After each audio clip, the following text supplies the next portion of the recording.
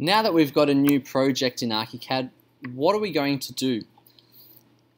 We need tools, we need drawing elements. On the left-hand side of our Archicad screen, we have a toolbox. Now, Archicad's screen is made up of lots of palettes and toolbars. We find these in Window, Toolbars and Palettes. Now, you see that the ones that have a tick are the ones that are currently turned on. There's a lot more here that aren't turned on. If we had them all, we'd need a very, very large screen, otherwise they'd fill up our page. So these are the standard ones, so probably start with those. But once you become more accustomed to using Archicad, you might want to develop and actually build your own toolbars. This is something that I do with my work. And if you jump on YouTube and have a look at some of my videos, I actually have already got a video where I'm showing you how to create a customized toolbar. But for now, let's just have a look at the standard toolbox on the left-hand side of the screen and see what they do. This is broken up into several subcategories. We have Select, which is the arrow and the marquee. So these are the tools that we use to select drawn objects. The next one is Design. And Design is talking about the standardized three-dimensional aspects. So remember again, Archicad is primarily a BIM program. So we're building a three-dimensional model and then we're taking two-dimensional information out of that three-dimensional model. So we draw primarily with three-dimensional objects. Let's just have a look at one of these. The most common one might be a wall. When we choose that wall tool, the next box that becomes very important is our info box. Now that info box is the information or the details of the type of the wall that we're currently using. Now, if I close this again, we have all of the info box info visually represented here in the info box, and if I use my mouse button to scroll, we see that there's quite a lot shown just on this tab, but it's not completely comprehensive. So if we want to see this in more detail, we click on the icon again, so in this case it's a wall, open the settings dialog box, and then we can see a lot of information about the wall. So for now, what we're seeing is that our wall, for instance, is 3,100 millimeters high. When we're using Archicad, we always talk in millimeters. That is the architectural unit of measurement.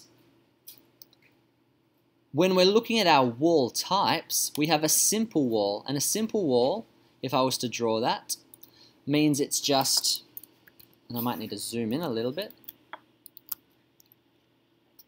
Maybe I need to zoom in a lot. Means it's just an outline with a fill. That's a simple wall. If I go back into my wall tool, the next one along, so simple or basic, the next one along is a composite wall. And there's a lot of built-in composites already built into this standard file. Let's choose a fairly common one. We'll use something like cavity brick. 270 is suggesting that it's 270 mil thick, which means it's made from 110 mil of brick, 50 mil cavity, and another 110 mil brick. Now when I draw this again, I left click, reference point, I don't really care where I'm placing at the moment, but I click, you'll see that my reference line is on one side of the wall. In this case it's on the lower side of the wall, which actually represents here the outside face. I hold shift to restrain if I want to draw in a straight line, and I click to place it. Now you see that when I zoom in, although that was called a 270 cavity brick, there's actually something else going on here.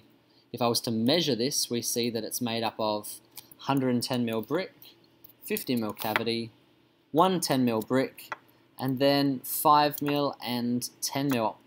I don't really know what that is. Maybe it's a furring channel and plasterboard, maybe it's some type of a render. Realistically, it shouldn't be there based on its composite name, but essentially that's how it works. And if I want to understand how that works, if I go Options, Element Attributes, Composites, then we can see the composite breakup of this particular material. So yes, I was right. It's essentially a furring channel and plasterboard, but it didn't suggest that in its name. Alright, I'm getting a bit off topic. Let's draw one more type of wall, and the final type of wall that we have is a complex profile wall. We don't have actually any of these built in, so we'd have to make them, And you see that the only one that we do have is called gutter and fascia, which sounds a bit strange because that doesn't actually sound like a wall, does it?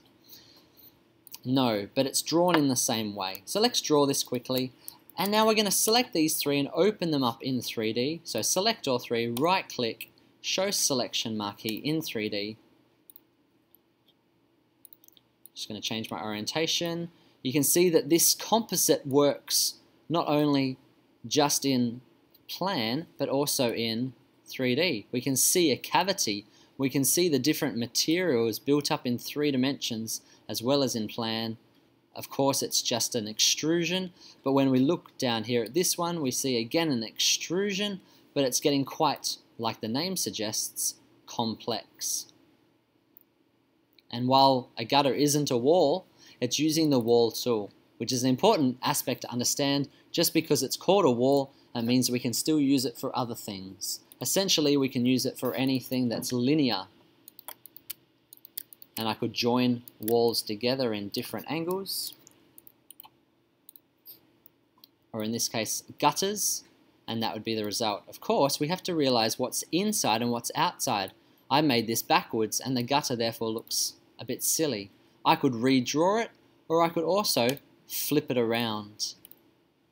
And now we see that my gutter makes a bit more sense because it would be as if it was wrapping around a building.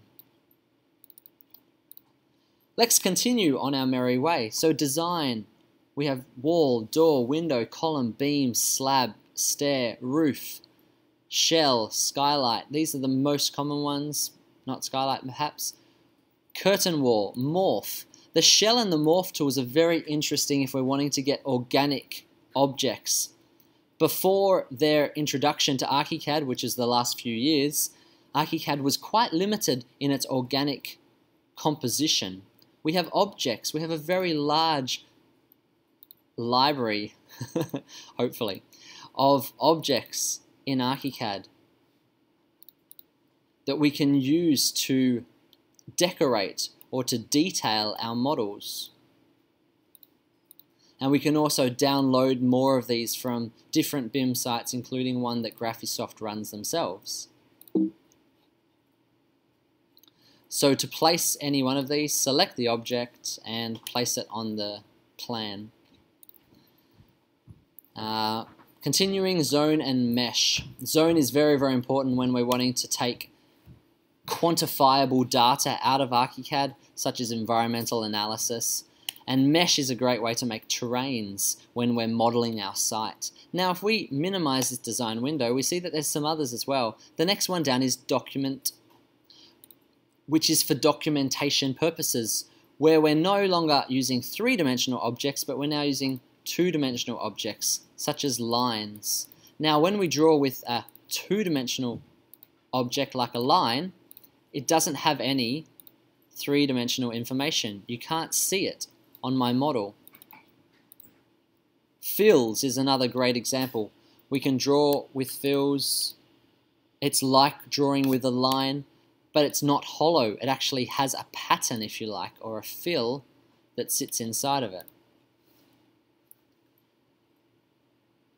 Arcs, we can draw center circles, we can draw 3-point arcs, we can draw tangent arcs. Polylines just mean that the lines join together. So it's a multi-point vector line. And then we've got a whole lot more here, and these ones from here down, drawing, section, elevation, interior, workspace, worksheet, sorry, details, change, are ways of amending or viewing our 3D drawing. And then finally under more, we have a few more 2-dimensional tools such as spline, and some 3-dimensional tools such as lamps and cameras for viewing a 3-dimensional model.